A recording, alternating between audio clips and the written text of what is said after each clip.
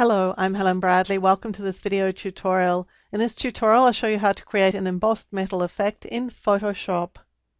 Before we get started with this video tutorial, I want to show you what it is that we're going to do. Now, I downloaded this image from the morgue file. I'm going to show you where you can get that.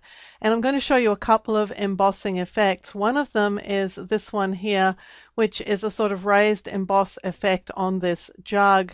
And the other one is this, it's a deboss effect where it's pressed into the jug. I'm also going to show you how you could warp these around a shape like this because this one has not been shot face on. So that's what we're setting out to do, so let's get started.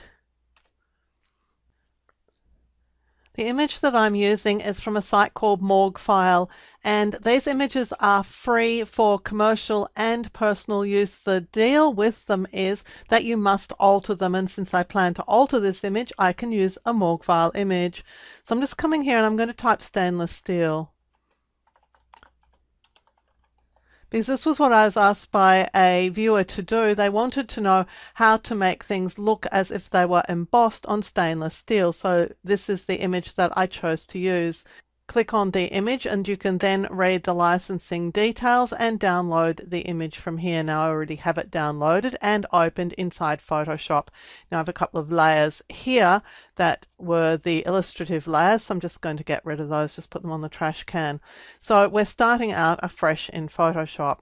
Now the reader asked me if I could apply a vector shape to this image, so I'm going to do just that, but I'm going to use a custom shape that is a vector shape.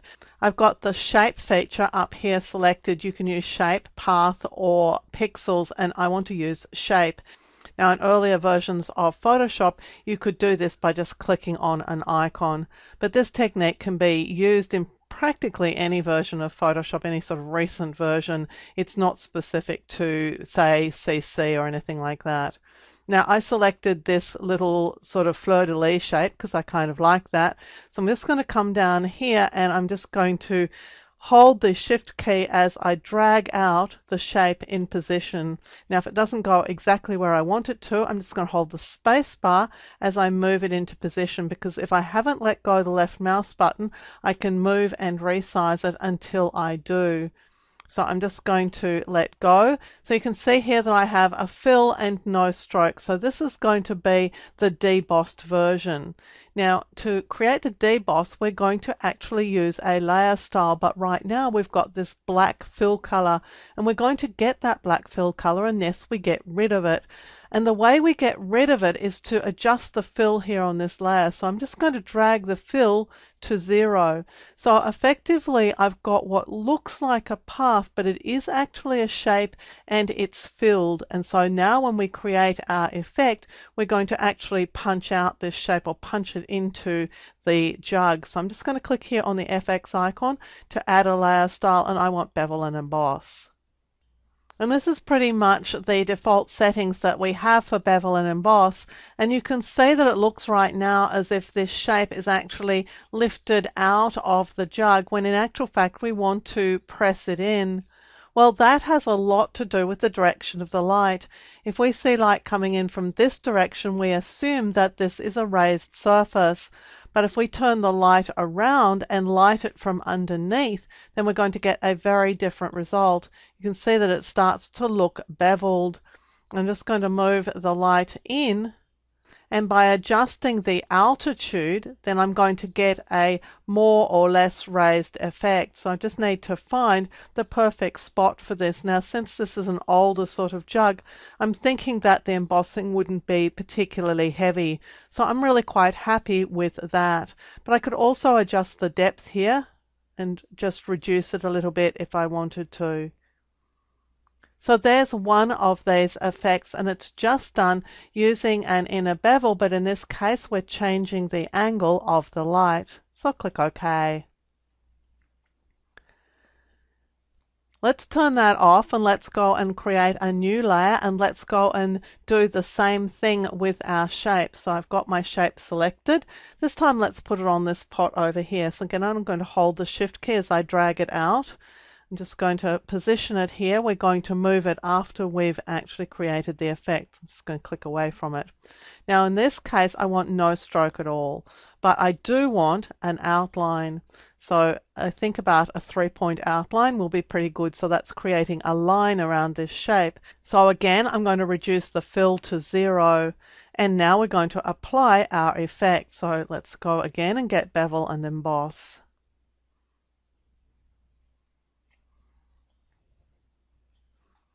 And again, with that light effect, we're pretty much getting what we want just straight out with this inner bevel. But you can always try some of these other bevels to see if it's giving you a better effect. With the outer bevel, what's happening is that the bevel's going outside the line that we created. With inner bevel, it's going inside the line. So we're just getting a finer result here. And you also have emboss, pillow emboss, and stroke emboss, which is obviously doing nothing here at all, but might in other circumstances do something for you. I'm actually just looking at this emboss effect and thinking I actually quite like that. So why don't we choose that? But again, because the light is coming from the correct direction, it does look as if it's embossed on this shape. So if we're happy with that, we can just click OK. Now, as promised, I wanted to show you how it would look if we were to actually move this. So let's go ahead and warp it. Now, the first thing I need to do is to rasterize this layer. So I'm just going to click rasterize layer, and that's fixed that shape so that it's something now that I can select and that I can warp. So I'm just going to Control or Command click on the layer here. I'm going to choose Edit, Transform, Warp.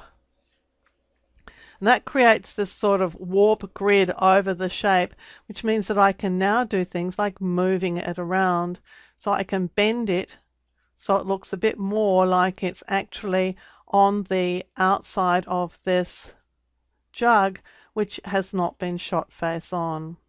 So for a start, I'm moving it, and I'm also going to make sure that this side of the shape, these handles here are much closer together because it's going to sort of get smaller or more shrunk together, more joined up, the closer it is to the bend in the jug, and it's going to be longer over on this side. So I just want to create that sort of warp effect here. I'm just grabbing hold of the intersection of these lines to just make sure it's bending appropriately. And then if I'm happy with the result, I'm just going to click the check mark here, and here it is now on that shape. I'm just going to press Control or Command D to deselect the selection. Now, I haven't made the world's best job of warping that, but you can see how it is that you could create this shape as an embossed or debossed shape and then move and position it and warp it so that it looks as if it really were imprinted on the side of this container. So there's a way of creating pressed metal effects very, very simply in Photoshop. I'm Helen Bradley. Thank you for joining me for this video tutorial. Look out for more video tutorials here on my YouTube channel, and consider subscribing to my channel and you'll be alerted when new videos are released. And visit my website at projectwoman.com where you'll find more tips, tricks and tutorials on a range of applications including Photoshop, Lightroom, Illustrator and a whole lot more.